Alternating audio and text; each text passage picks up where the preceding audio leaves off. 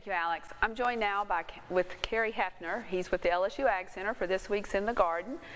Kerry, thank you very much for joining us. Good to be here. You're good just to see a world of knowledge about everything. So tell us what all we're going to talk about today. Okay, first thing I thought we would do is take a look at something called an eastern cicada killer.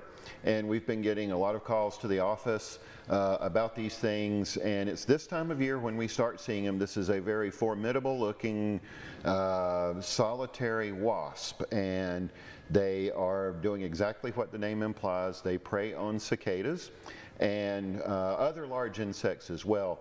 And so just some things to keep in mind. First of all, they're solitary insects. The females will burrow a hole in the ground and take 2 cicadas down there with her and deposit some eggs. So there's no queen or anything like that to go after. And then they help keep our insect populations in check too. They prey on cicadas and other large insects like grasshoppers, katydids, things like that.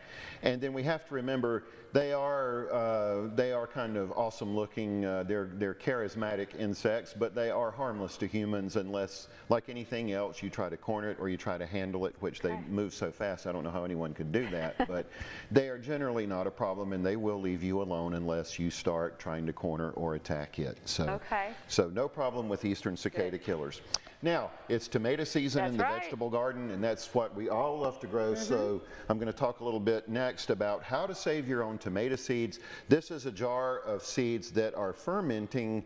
This is from a little tomato tomato, or a cherry-like tomato that comes out of the southern Appalachians, called Margaret Best Yellow Tomato. It has become one of my favorites to grow. I will grow it again next year, and you can too if you hit us up for some seeds. We're saving a jar full of seeds here, and you have to ferment the seeds, and this is what we do. We just squeeze the contents out into the jar, add an equal volume of water, and over the next few days a layer of gunk will form along the surface, and that's to be expected. It's breaking down that jelly coating around each seed so they'll germinate, and then you just rinse them off in a strainer under a stream of water in the sink. I spread them out on wax paper. They dry, and you can store these someplace cool, preferably in an airtight container.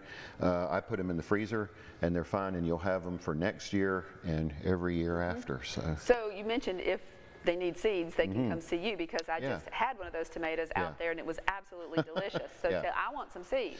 Yeah, so with our North Louisiana Seed Preservation Program, we're going to have plenty of Margaret Best Yellow Tomatoes available a little later. So okay, very good. All right. Well, and that's good for anyone.